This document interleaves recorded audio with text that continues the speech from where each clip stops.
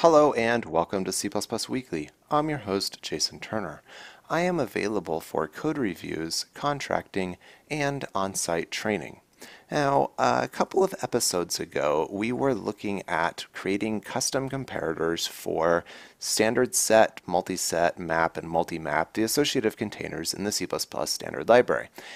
And last episode, we looked at what it would take to use a lambda for our comparator instead of a custom-defined class.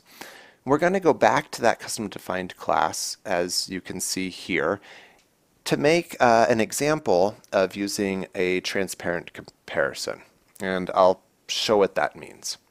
So as it stands, we've got our mySet that's got our data of Bob, but we know that the key is the thing that we care about. That's why we created our custom comparator. So you might want to go back 2 episodes and watch that if you haven't already. So we've got our key and we just want to know, does our key exist in this set? And we're going to do that by checking to see if the count is greater than 0 for a thing. So we can maybe try to do this. Well, we want to count the number of Bobs in here. And is that greater than 0? I don't know. There's no matching function call to standard count of const char4. You're like, oh, that's right. This should be a string instead. And we still get a compiler error because really this count method on standard set wants an object of type myData. So we're in this world where we're like creating a temporary thing because we just want to know something about a key that's in there. And this finally compiled. So C++ 14 added this notion of a transparent comparator. And this is actually pretty darn cool. So we've got our custom comparator that we've already added here, and we're like, you know what?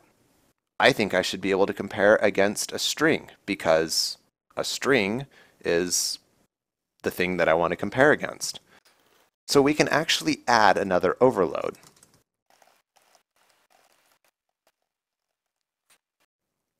And we need to go back to passing in our character literal here. We're still getting this compiler error, I believe for 2 reasons. The first is that we have to tell the standard library that we want to provide these transparent comparisons. Otherwise, it doesn't enable the templated version of the count member function. So we need to do this. It can be anything right here. It just needs something to say that it's got this transparent comparison. Let's swap the order of these parameters.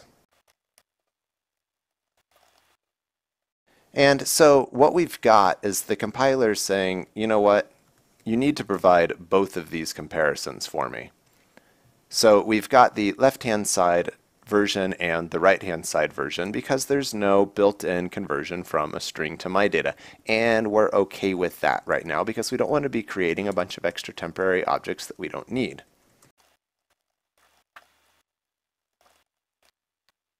So now we have something that's compiling again.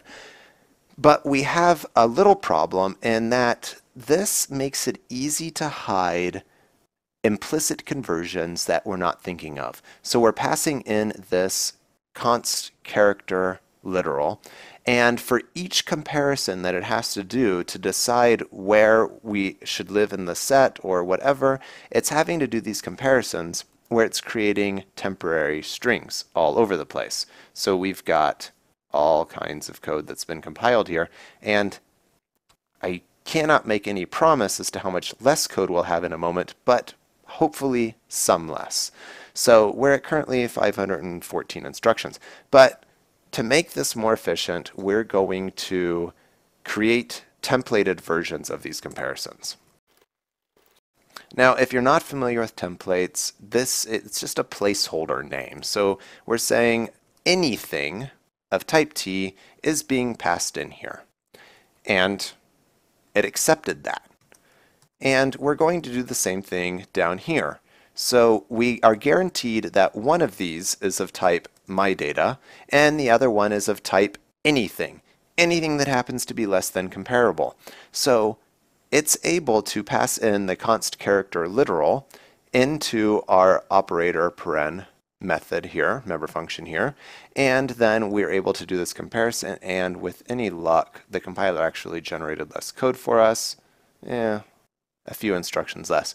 But at runtime, we are definitely saving a lot of implicit conversions from const character literals to strings. So there you go. This is a bit more of an introduction to these transparent comparators that were added in C++ 14 that I meant to give, but I still think it's pretty interesting, and I hope that you got something from this episode.